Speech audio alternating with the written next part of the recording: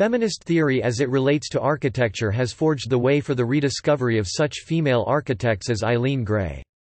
These women imagined an architecture that challenged the way the traditional family would live. They practiced architecture with what they considered feminist theories or approaches. The rediscovery of architecture through feminist theory is not limited to female architects. Architects like Le Corbusier and Adolphe Loos have also had their architecture re-examined through feminist theory.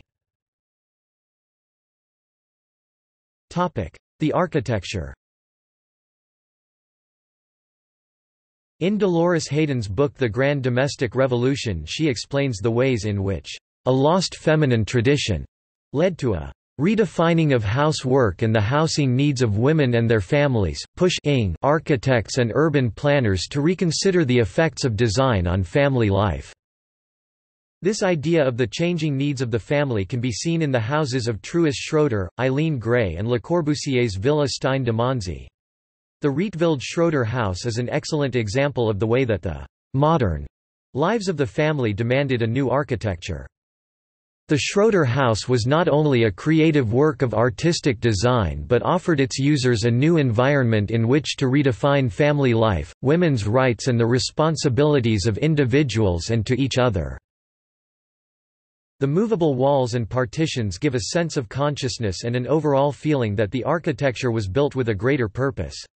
The fact that Truus Schroeder's beliefs in the family and as the house playing a part in the family, the house almost as a member. Truus Schroeder is closely related to Dutch and European feminism of the 20th century, based on her goals for her house. Eileen Gray's E1027 is another example of feminist theory being applied to architecture. Much like Schroeder, Gray designed an architecture that would address the needs of the occupants and the new family unit. Gray worked within the model of modern architecture, Le Corbusier's 5 points of new architecture, for example, as well as addressing the issues of the building or home as an experience, like E1027 and the Schroeder house. Villa Stein de Monzy was rediscovered through feminist theory. More well known is the way in which this house called gender relations and the way in which the relationship between men and women was negotiated in a new way. This house is of particular importance in feminist theory because it called into question the typical domestic group and gender relations. This domestic group that included a married couple and a woman with her child called domestic space into question. See also: